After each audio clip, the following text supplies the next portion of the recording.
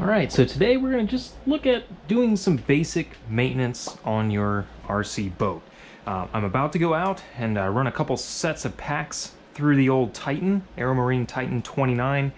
Got my chargers charging over here. But before we do that, we need to go out there and grease the shaft, and we need to lubricate the motor, and just do some basic maintenance items. Guys, I'm in no way an expert. I'm just sharing with you how I've done it for the last 3-4 years. So we're gonna start with some basic oiling of the motor bearings. Boat stays pretty dry, but I always like to just get those bearings, a little bit of grease or oil, get that rear bearing. I'm gonna grab the boat the other way and try to wick a little bit of oil down here. Just like that. Back on the stand. Give it a little twisty twist. Alright, so that's good for the motor. Let's talk about shaft greasing.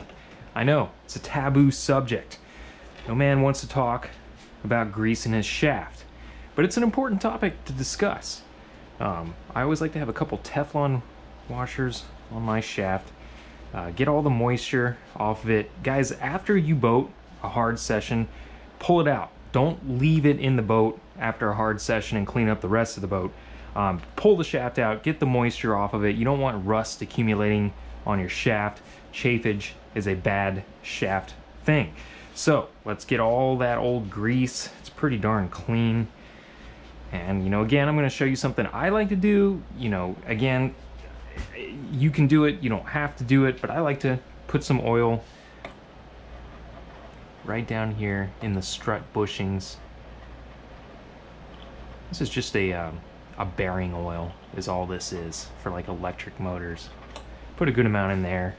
Yes, I'm going to put grease in this area, but I'm still just going to put just a little coating of this bearing oil on this area here. Okay. So let's talk about the grease, all right? I've used a few different ones. I don't think you can really go wrong, personally.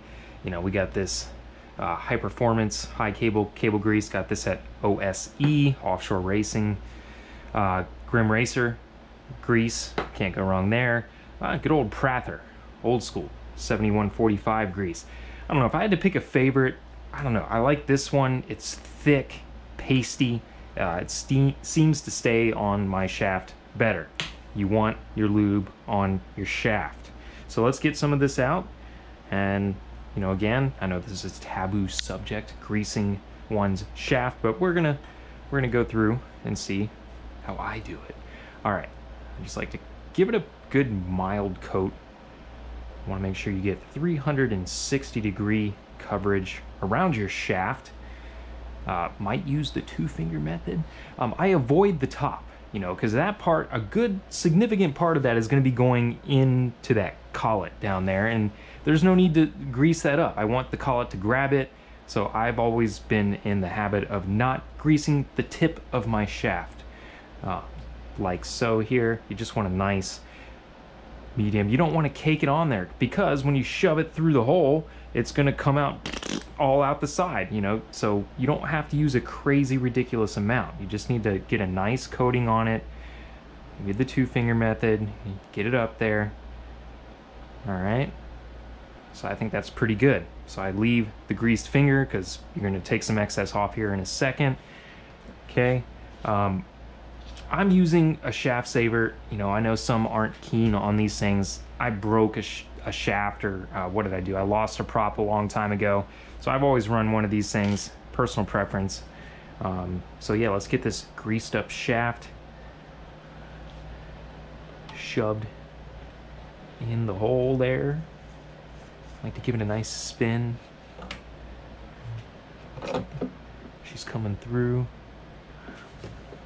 Now, another thing I like to do is I like to get in there and try to at least wipe, because there's grease in there. I like to try to wipe some of that excess off while it goes into the collet, so the collet has the best chance to bite really well.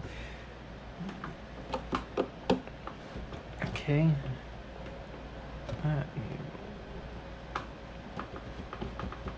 Alright, so that looks pretty good. Take care of that here in a second, but first, let's get the shaft saver in there.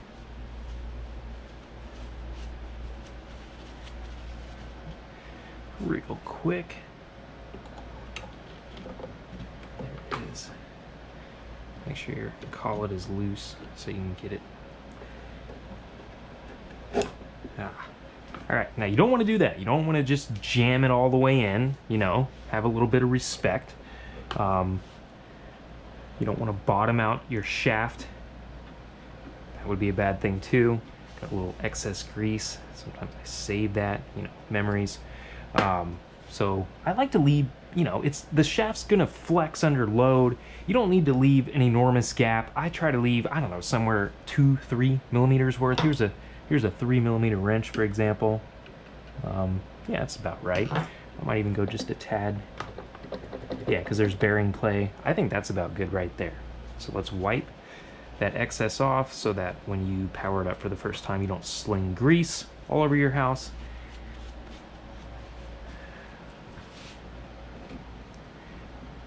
Okay, that looks good.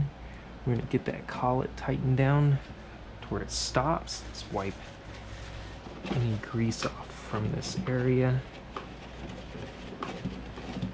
And then we need to tighten the collet. Can sometimes be an easy thing to forget. You get your shaft all greased up and you get excited and then you forget to tighten the collet. Got my trusty wrenches right here. We need the 9.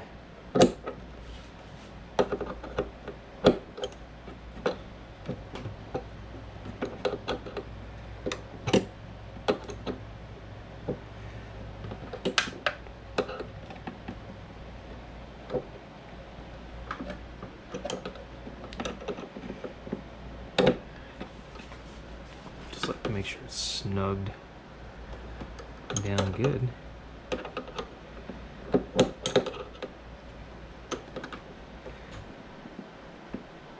Alright, I think that's solid. Okay, lastly, if you're running one of these collars, prop savers, shaft savers, tighten it down.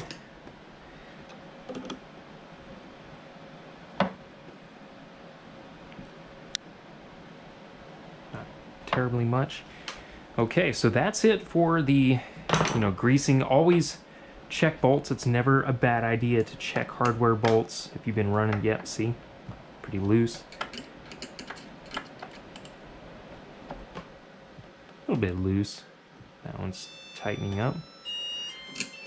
But always check your hardware. Looks like we got some batteries done.